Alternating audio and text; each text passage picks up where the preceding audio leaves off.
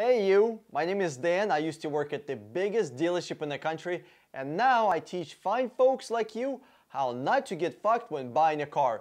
Now in this video I want to talk about how one Mercedes dealership scammed an insurance company, and it was so elaborate. It was work of art, and technically they did not break any laws.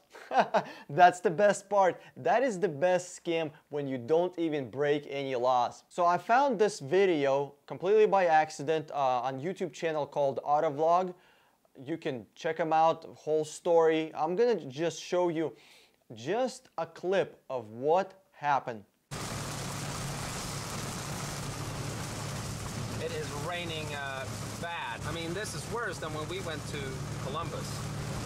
And Dr. M3 got caught in the rain in this event storm, and it's pouring down. I can hardly see ahead of me. Exit 336 to the right onto US 15 toward Gettysburg Pike. My car just died.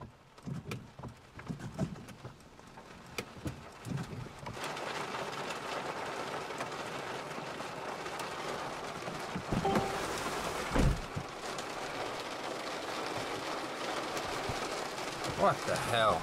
I can't even hear if the engine's starting. All right, so here we are, and the car's parked out here. They're gonna take it inside, and it's gonna be sitting inside the dealership.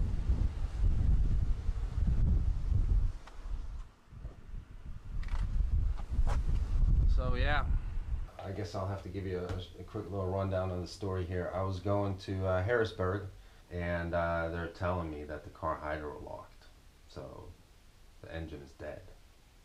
I mean, that's the quickest rundown I can give you. Like, you know what, I didn't want to make this phone call to you, you know what I mean? I love my car. I wish this wouldn't have happened, but it is what it is, you know what I mean? The car is dead. They tried to turn the engine manually, but they couldn't. So, you know, the diagnosis is that, you know, the engine is dead. Okay, so this is pretty much what happened. He was driving in a car, another car ran over a puddle, brought up a huge wave. His intake got flooded. Subsequently, he had a car which had a hydrolocked engine, so pretty much his engine got flooded with a little bit of water. A lot or a little, that's not the question here. The biggest thing is his engine is now fucked up on the $89,000 Mercedes. That's how much that thing cost. Can you believe that? 89 fucking grand. Now, let me show you exactly how the scam went down. They brought the car to the dealership. The dealership took it apart, is looking at the engine, is looking at the filters, looking at the intake, and they are telling this guy, dude, your car is fucked, okay? Well, this guy has insurance, so he's like, yo, you're not dealing with me, you're gonna have to deal with the insurance company, because I have a contract with them that says, yo, if my shit gets damaged, insurance company, you're supposed to pay for it. So there's an insurance company that's now taking care of the business about this car with Mercedes dealership. Mercedes dealership is telling insurance company, yo,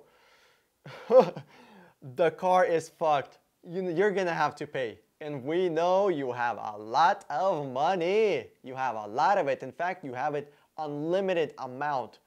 So get ready to be paid. Insurance company is like, yo, so what's going on? How much is this going to be to fix it? Mercedes dealership tells them it's $71,000 to replace the engine. $71,000 on the $90,000 car. Can you imagine that?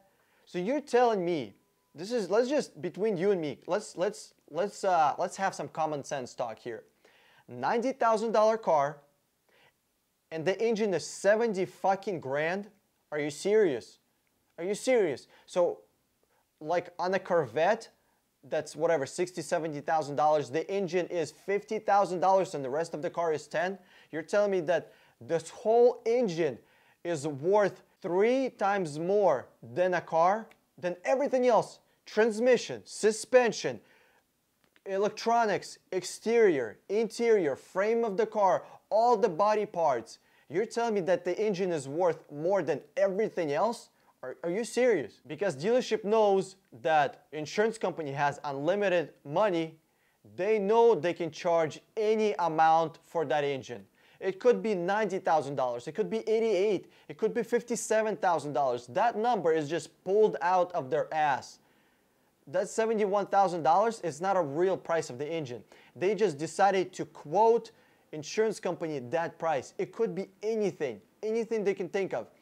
The reason they went with such a high price is because they know that with $71,000 engine, they're gonna have to spend also 20, 30, God knows how many tens of thousands of dollars to install a new engine.